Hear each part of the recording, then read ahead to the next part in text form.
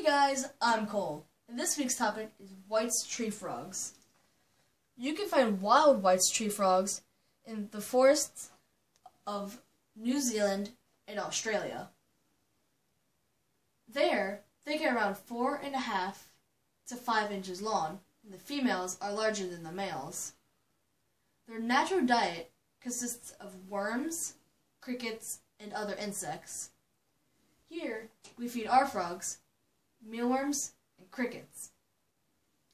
Despite their name, White's tree frogs aren't actually white. Their color consists of brown, green, and bluish colorations.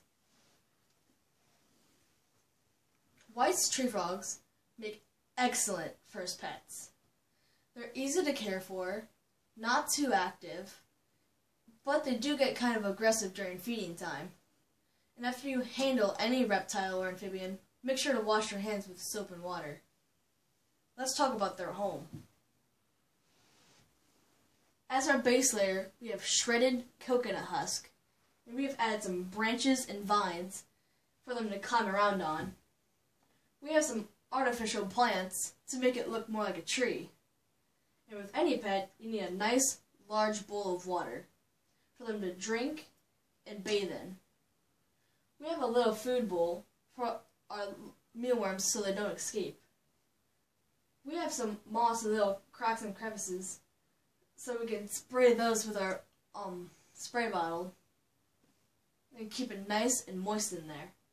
We spray our enclosure 3 times a day to keep the humidity up. We have 2 lamps, one for the day and one for the night. The one for the day helps regulate the heat in the enclosure and provides light. We have a UV one for the nighttime, and it helps create a nighttime environment for our nocturnal frogs. Thank you for watching my video.